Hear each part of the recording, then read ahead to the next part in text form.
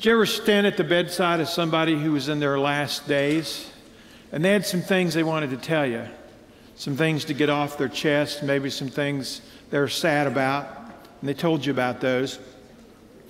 For me, it was my last time with my dad, who'd done some things to really ravage his physical body, but he wanted to talk, and he wanted to ask forgiveness and express some regrets. It still haunts me, that moment. I still remember that night that he talked with me. Something very significant is wrapped up when we kind of are dealing with the last words of somebody. And that's what we have here for Jesus in this passage from the book of Acts, chapter 1, verses 1 through 8. It's some of the last words that Jesus has with his disciples before he's taken up into heaven. He tells them what they need to know and what they need to do with their lives and with their ministry. Listen to what Luke the doctor writes in Acts 1, verses 1 through 8. In my former book, Theophilus, I wrote about all that Jesus began to do and to teach until the day he was taken up to heaven, after giving instructions through the Holy Spirit to the apostles he had chosen. After his suffering, he presented himself to them and gave many convincing proofs that he was alive. He appeared to them over a period of 40 days and spoke about the kingdom of God. On one occasion, while he was eating with them, he gave them this command: "Do not leave Jerusalem, but wait for the gift my Father promised, which you have heard me speak about. For John baptized with water, but in a few days you will be baptized in the Holy Spirit." So when they met together, they asked him, "Lord, are you at this time going to restore the kingdom of Israel?"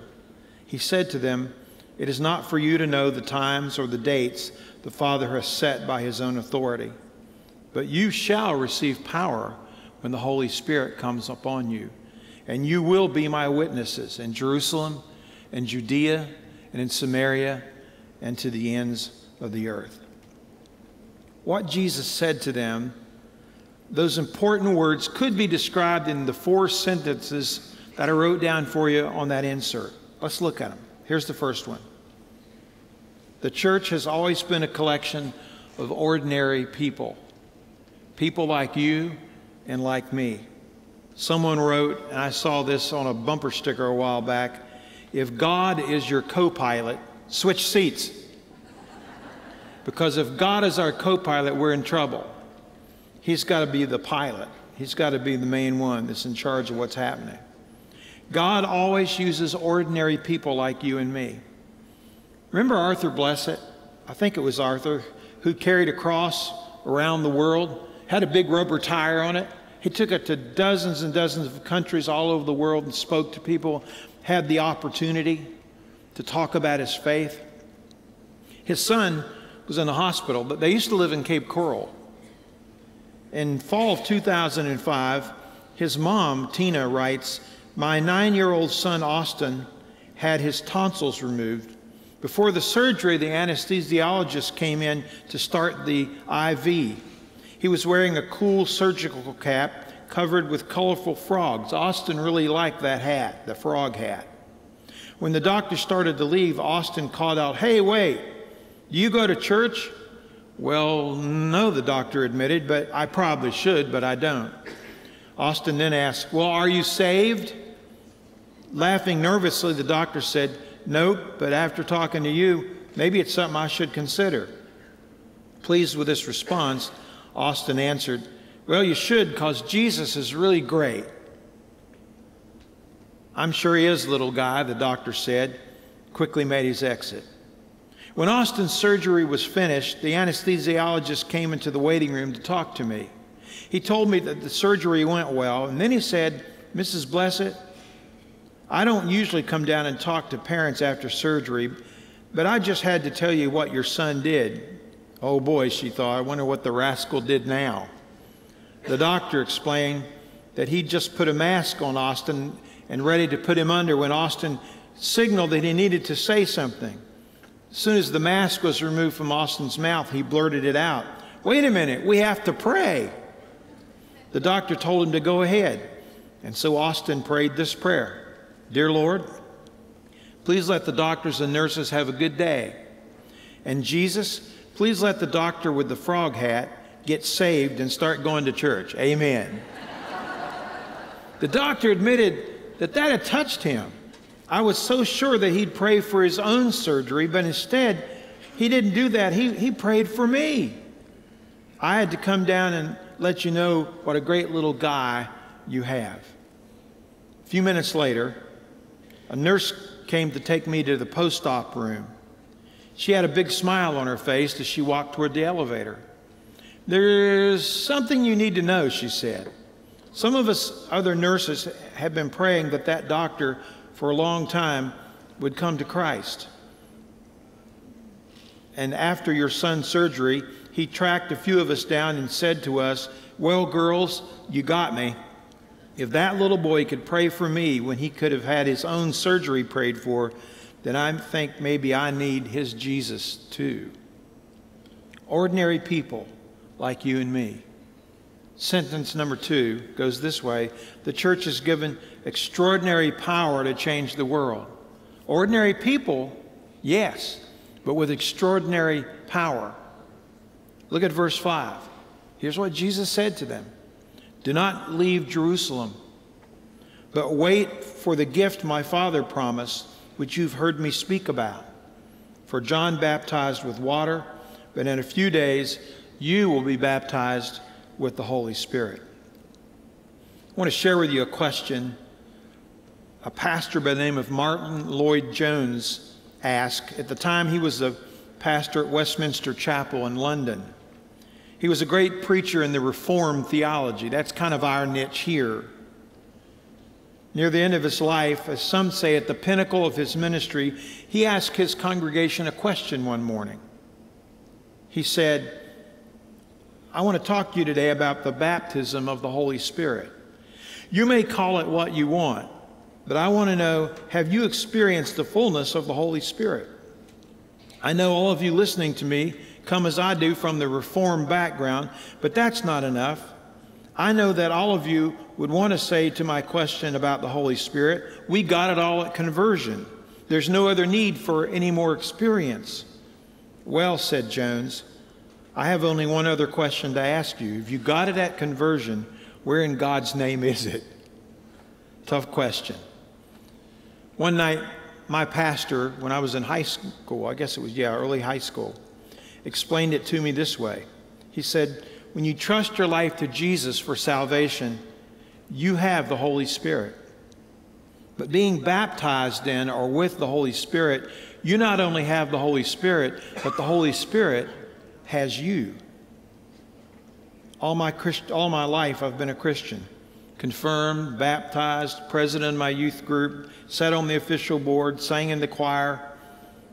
Reminded me of one night when I came to grips with a tough decision I had to make, and I didn't have what it took to make the decision. The decision was about going to seminary and leaving everything that was familiar to me behind. It was the night that I surrendered my life to Jesus, and I asked him to baptize me with the Holy Spirit. That's what Luke's word says in verse 5. Someone wrote, the task ahead is never so great as the power behind us. Ordinary people with extraordinary power. Third sentence goes this way. The church is to be a witness to the nations. Look at Habakkuk 2:14. For the earth will be filled with the knowledge of the glory of the Lord as the waters cover the sea. Psalm 96, verse 5. Declare his glory among the nations, his marvelous deeds among all the peoples. Someone writes about taking a road trip, stopping at McDonald's for lunch. After placing the order, the person says, I came up to the drive-thru window to pay. I noticed an attractive hand-carved cross hanging from a woman's neck, and so I commented, hey, I really like your cross.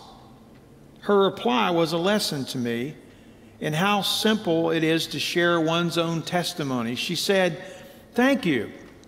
I like the person who died on it for my sins. And I love the person who rose from the grave after hanging on the cross.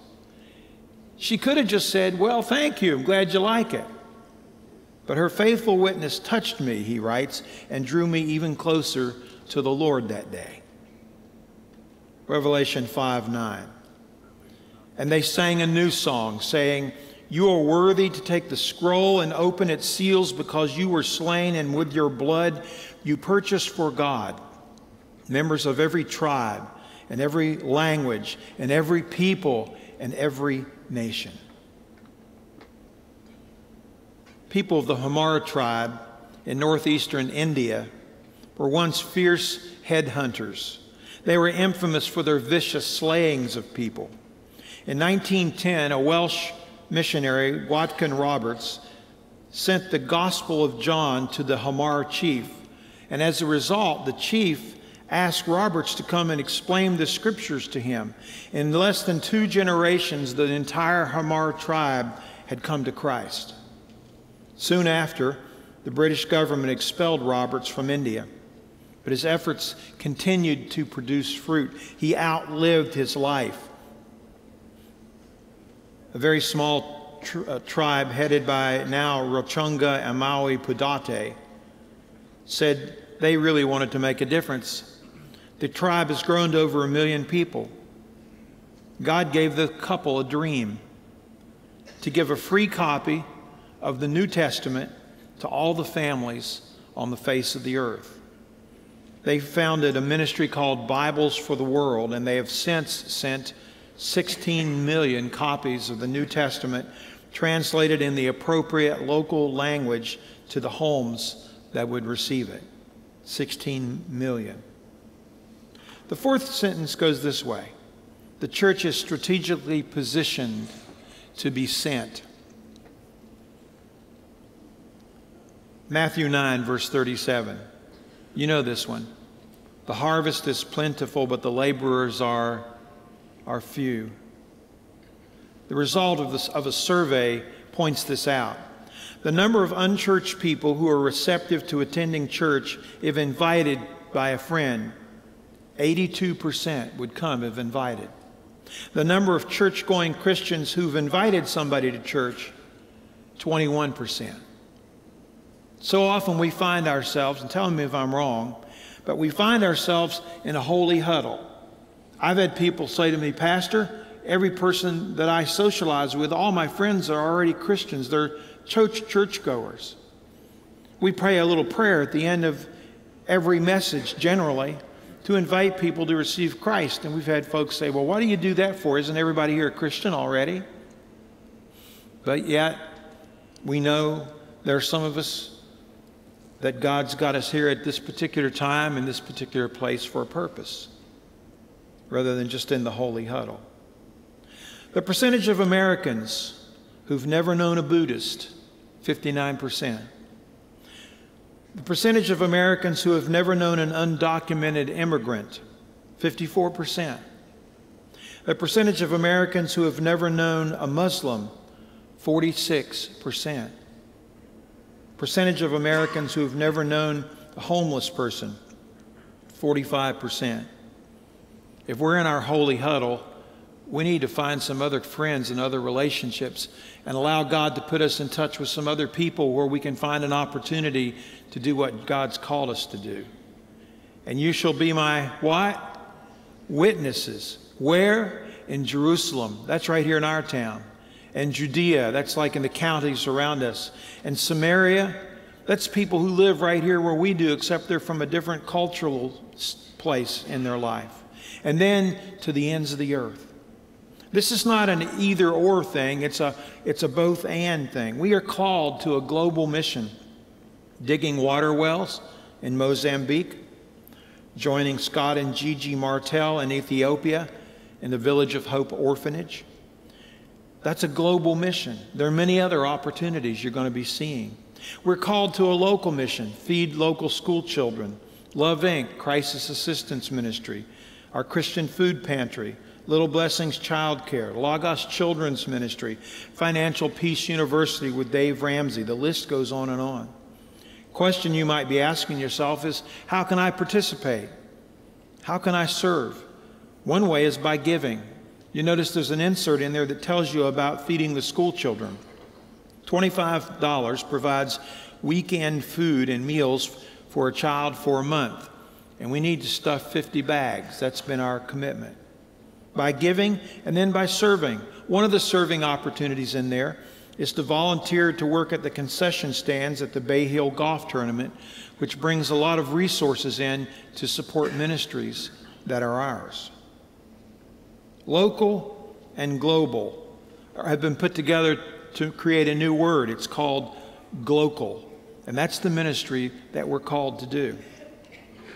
To wrap up, a couple years ago, I was out at Willow Creek Church in Illinois. A guy by the name of Kirby John Caldwell was there. He's a black pastor from inner city of Houston, Texas. He's done some amazing things. But he said something one day that really caught my attention. Here's what he said. There are two great moments in a person's life. Two. The moment you were born and the moment you realized why you were born. When you know why you're born, you'll do everything you can to outlive your life. Let's pray. Lord, thank you for your grace and your mercy. Thank you for calling each of us to serve you, to be your witnesses in all those places. Fill us with your Spirit. Use us to fulfill the calling you've placed on each of our lives. And God, I pray for anybody in this room today who wants to make the next step with you, to get on board with your purpose, to be filled with your power. I invite you to pray a simple prayer like this one, just from your heart to God's. God, I need you in my life. I need to have my past forgiven and forgotten. I need to have a reason for living my life. And God, I receive your offer of a home in heaven when I die. Thank you for all that you've done for me. I open my heart, my life, my future to you. In Jesus' name, amen.